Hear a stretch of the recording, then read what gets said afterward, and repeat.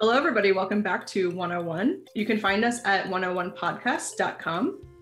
We are here with our best friend, John Lissauer. Hello. Hi, guys. John, what do you do? I am a composer of music for film and television and concerts, and anyone who will have me, I'll write music for them. That's sort of my thing. And I'm also a performer, but these days it's mostly composing. What sort of projects have you done?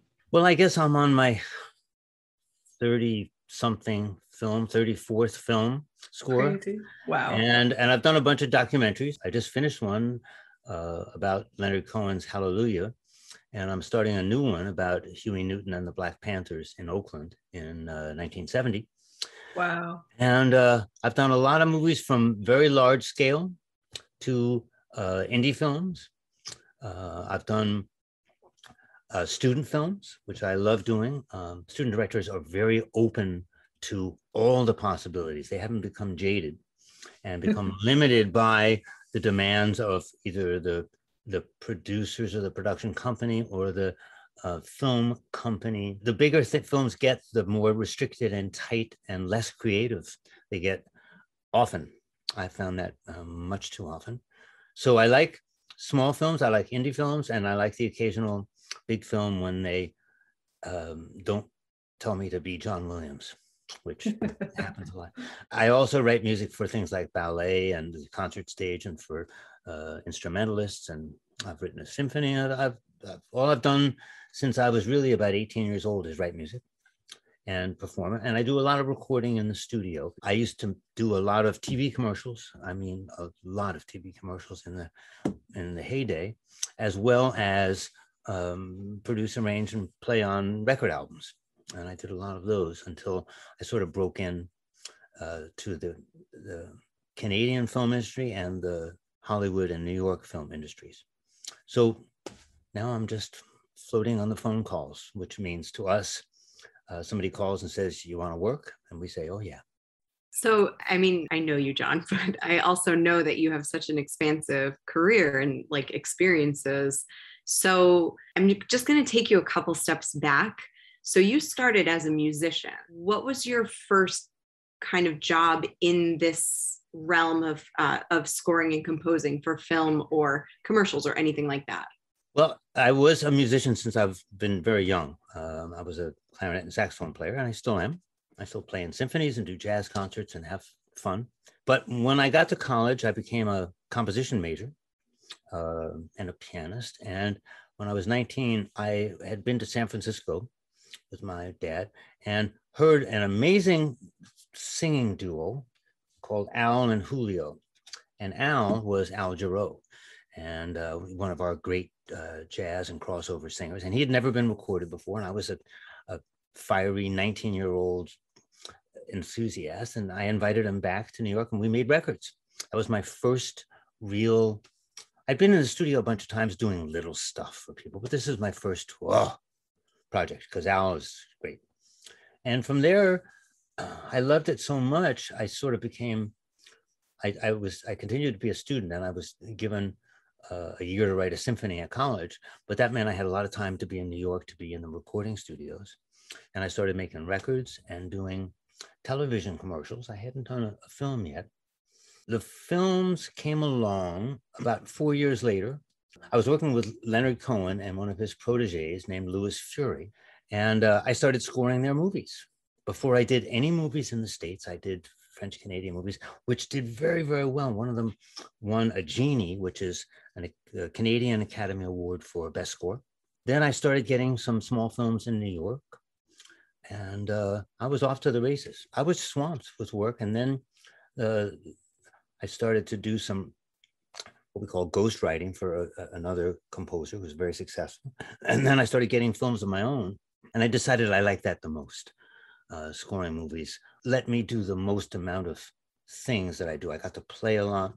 I composed. I wrote songs for the films, and I was able to produce the recordings, conduct them, and some of them were quite large. Everything from 2 musicians to 105. I did some big Hollywood scores, and then COVID shut everything down for us, and it was kind of the twilight zone for us musicians because we weren't able to work because the studios were closed, but we also couldn't even perform. We couldn't play in clubs, we couldn't play in the symphonies. So we had 13 months of practicing or experimenting. So I got into a lot of new kinds of sounds and new techniques for computer-based orchestral music. And then COVID lifted and we're swamped again.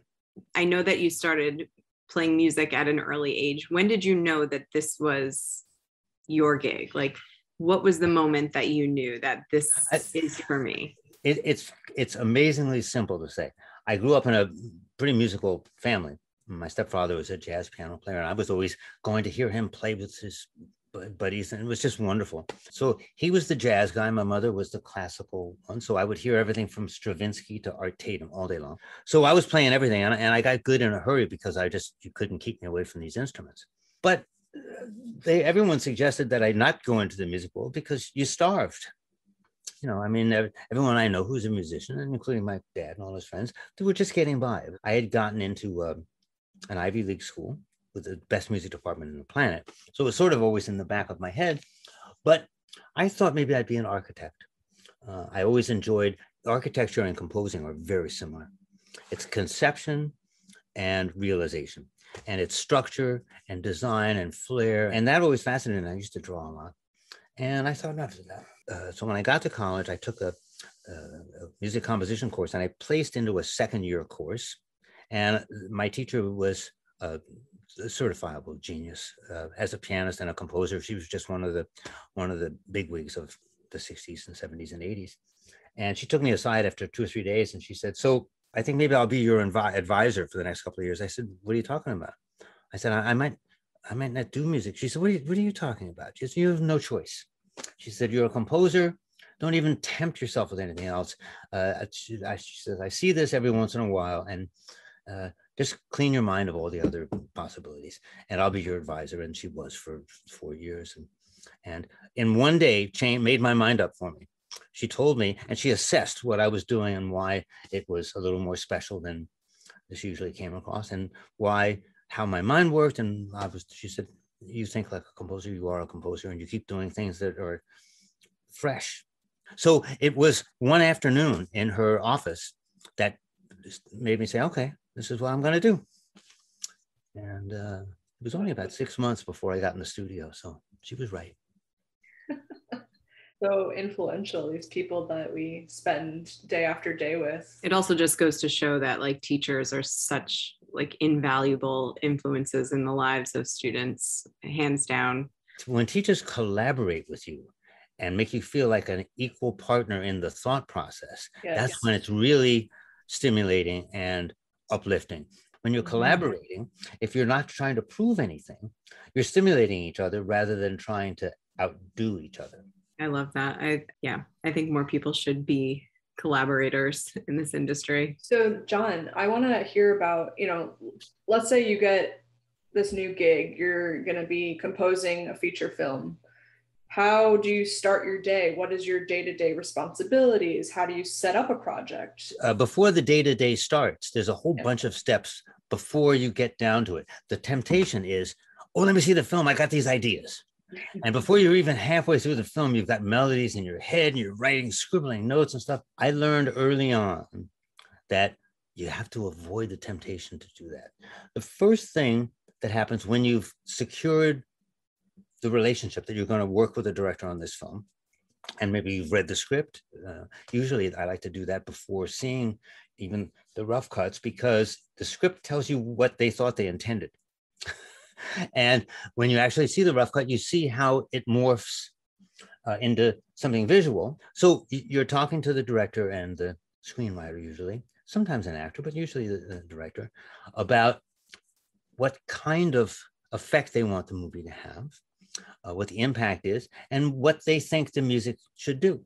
Then hopefully you get the film in a rough cut that is close to a final cut, so that you get an idea of the flow. Then you do something called spotting the movie, which is breaking it down into cues. The composer oftentimes will guess where the music will go, or sometimes you'll get a movie where the director will have sent you all the scenes that he thinks he wants music for. And you make a sheet, a cue sheet, and I make them up for every different movie. It has cue number, cue title, start time, end time, description, and you put down your various thoughts. And then you take the cue sheet, send it to the director, and you go through it painstakingly, scene by scene. This is before you've written a note of music. And then you load the film into if you're working with computer films, which we almost all are now. I do part what we call MIDI sequencing, which is computer sequencing to set things up. And then I do as many real instruments as I can, sometimes a whole orchestra. And then I bring it back to my studio and do some editing. And maybe I'll add some of my man-made sample sounds and unusual things or sound design. Ordinarily, a film that's an hour or 40 minutes will have maybe 60 minutes of music, maybe 50, maybe an hour 10. It all depends. And when you know how much music there is, you know how special it has to be. When you're basically sure of your first run through, they have everything, you have everything, you get through and watch it and you go through and decide what works and what doesn't. Hopefully everything is copacetic because you've worked it out with the powers that be ahead of time and you've introduced them to all the elements. And then when you say, okay, everything is good, then you do your final music mix. And the music mix sometimes is, if it's a small documentary, it's just a stereo mix for small theaters and television. A while back, we got into what we call 5-1 and 7-1, which is theatrical mixing, surround sound and all this. But that all those mixing elements get done initially at the music recording studio. Then those elements, which are then striped out, which means we have high strings, low strings, percussion, solo instruments, voice, those elements all go to the film mixer, who sits around with all the voiceovers, all the acting dialogue, all the effects, all the ambient noise, and your music score, and they put the whole thing together. So that's the whole process. I know that's about a 10-minute answer to the simplest question, but I always wondered, like, you get a cut and you're like, wow, I really wish that this scene cut out like 2 frames earlier. Like, why? Like, and you can't say anything. Well, you can. Or can you? Yeah. You can, because sometimes the editor has lived with it so long that they've lost objectivity. We have to be able to say stuff. Just like I had an editor to say to me, a film that really required some humor to it. He said, it seems to me that you're trying too hard to make that funny. And at the time I had thought that, but the director had liked it because it was kind of goofy.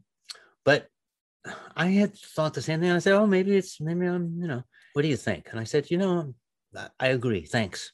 And ordinarily, editors don't call up composers and say, Mr. Williams, I think there's too much French horns in that action scene. No. But it is when you trust each other and it's a family and the end result is all that you care about. We have to be able to say stuff like that. What is the best part about your job? Oh, it's different every day. That's why. I mean, that's the best part, is that I never have to repeat myself. And I'm always doing something that I hadn't done before. I did a movie back about 15, 18 years ago called David and Layla, about a Jewish boy and a Persian girl. They fall in love. It was actually a true story.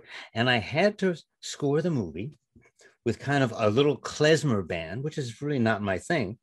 And also, I got 4 Persian musicians who were at Juilliard and Manhattan School of Music to play really authentic music from that region. So I got to learn. I had a crash course in Persian music.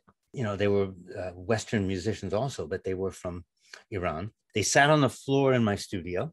They brought rugs and we had everything. We had incense and stuff, and we made a little environment. And man, you can't have a better learning experience than that. So yeah, that's so cool. Now you have a whole catalog of other instruments. Oh yeah, it's not generic.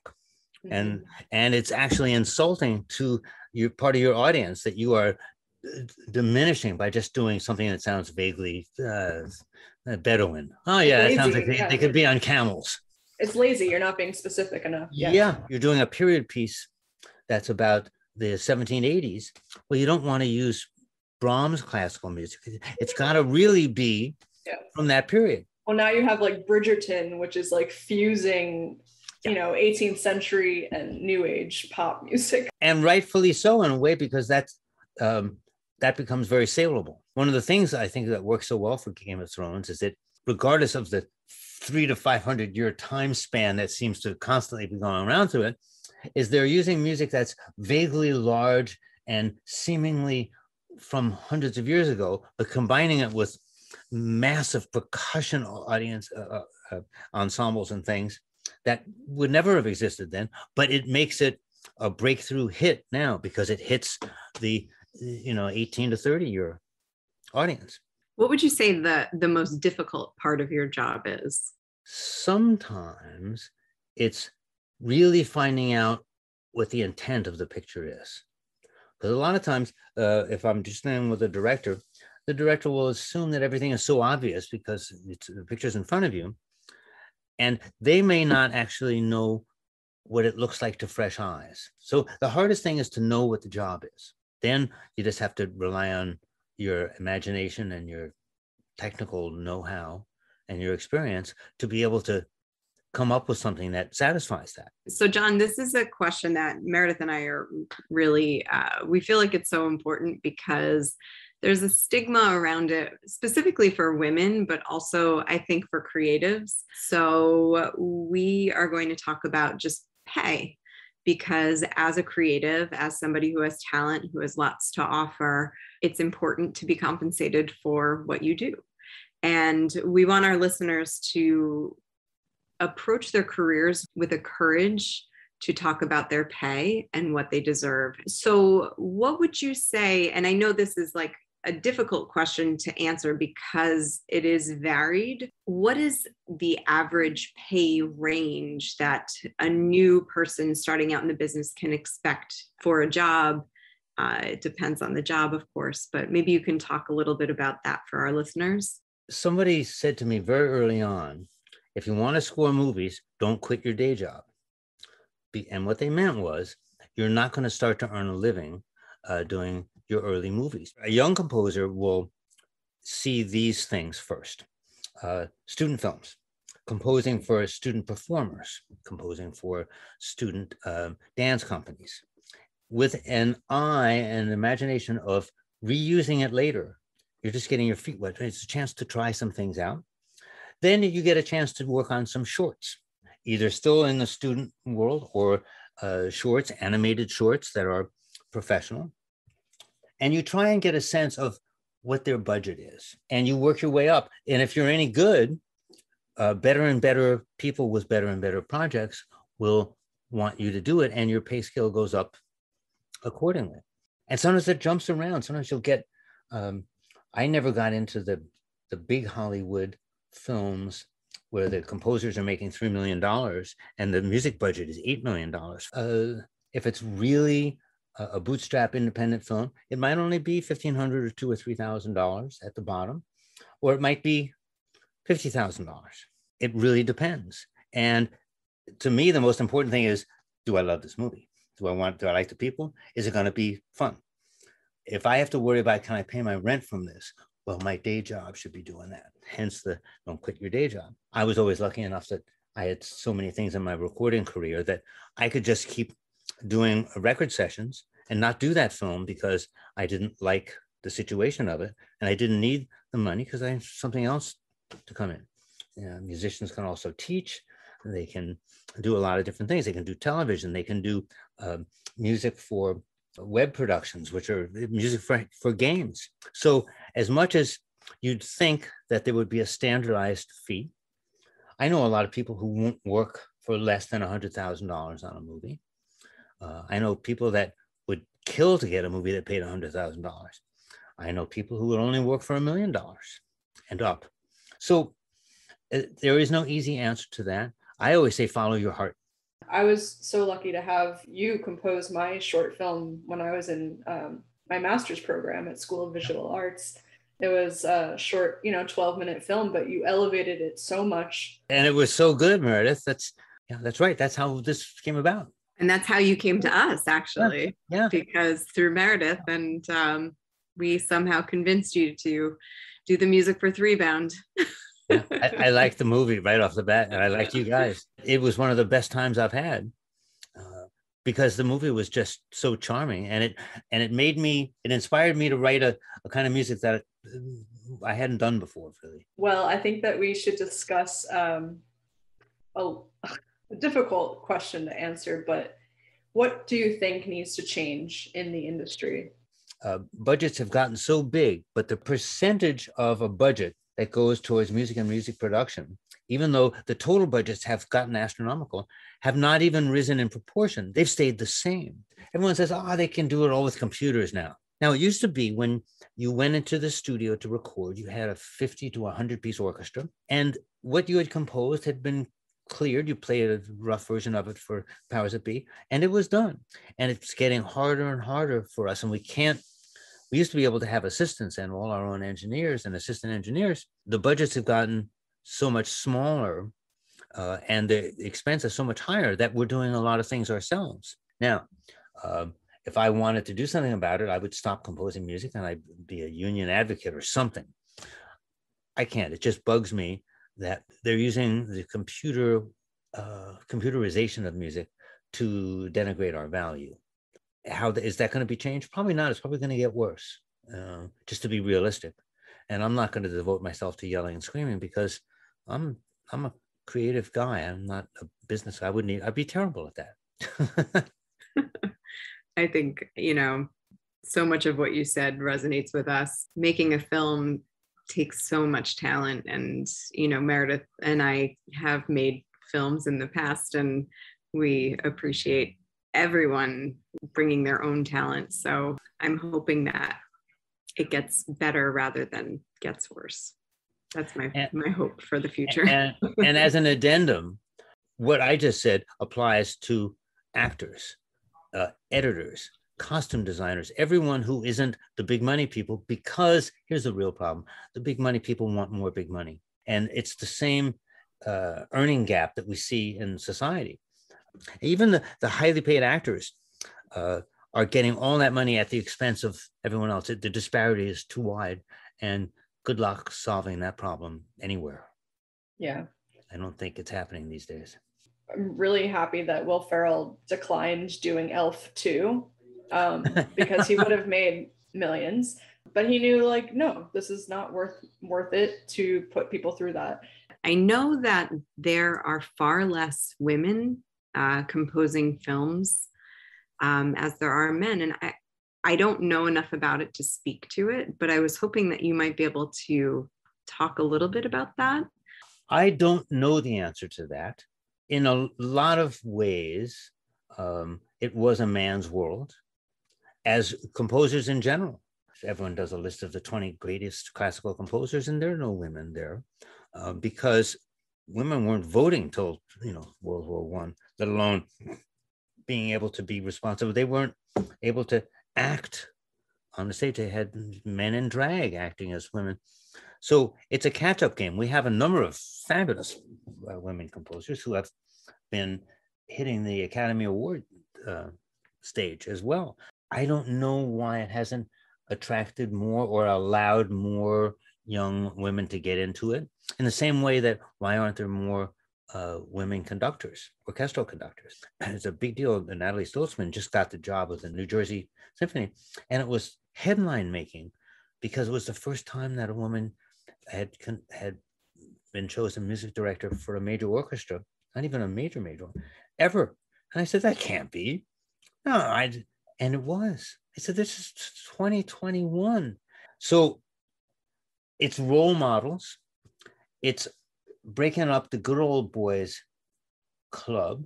I think about when I first came to New York and was hiring orchestras, the orchestral sections were 98% men, an occasional woman violinist. Now, the New York Philharmonic is 50 or 60% females in the string section. One of my best friends on the planet was really the first female engineer in the recording world, and she did a lot of breakthrough recordings, Laurie Anderson, Peter Gabriel, and Leonard Cohen stuff, and it was earth-shattering. oh, you're using Leanne. And now I must know personally 10 or 12 women engineers. It's just, I guess it's time. So hopefully this changes every month, every week, every day. We can't control the speed of that, but I do see that coming. Thank you. That makes such a difference. John, one final question for you. Do you have a favorite film, favorite movie? Yeah, I can I name a bunch? One of them is interesting to me, which is Vertigo, because the composer of that is Bernard Herrmann, who I think is one of the great film composers ever. He did all of Hitchcock's movies, or most of them, and he was the bravest of film composers. He was not going to be told that's too crazy. Vertigo is just the most romantic, over-the-top Tristan and Isolde type film score for a very interesting movie that took a while to catch on. We think of Vertigo now, and it's on a lot of people's great list. But when it first came out, it was not North by Northwest. It wasn't one of Hitchcock's immediate hits, but everything about it I just find thrilling. There's all the layers of stories, and so that's a composer's movie. The other thing that I put down on that list was Apocalypse Now, from a movie maker's point of view. And when it came out, it was in the middle of Deer Hunter and a number of other great Vietnam movies. But when I saw it, it did everything a movie could ever do to me. But there was a grittiness to the film and the sound design. And when it was sound design, I mean, the composer hired someone to work to create concrete sounds to go along with the composition. So it wasn't, you weren't humming tunes in that movie, but the music and the sound design was moving you forward in an elusive and terrifying way. Everything kept happening whenever you got a little bit comfortable, either the music or the editing or the dialogue and the action and the bravery smacked you around. And I found it to be the most stimulating movie that I'd ever seen. Just ridiculously vivid and quotable. So 2. 2. I mean, that's pretty good. I feel like that's one of the hardest questions that we ask people. Yeah. Everyone's like, I like so many films. I don't know how to answer this. Well, sir, thank you so much. It's been an absolute pleasure. We are so fortunate that you took the time out of your schedule to talk to us and talk to our listeners about the world of composing and how to get started, how you got started. And young women out there, be film composers. Yeah, film composing, it's the most thrilling and wonderful and rewarding and complete careers I can imagine. There really isn't a career, you're just doing what you love. And I'm so lucky to have stumbled into all the various parts of it. And I would encourage anyone who is driven to do it, just stay with it and it'll work out. And thank you guys so much for having me.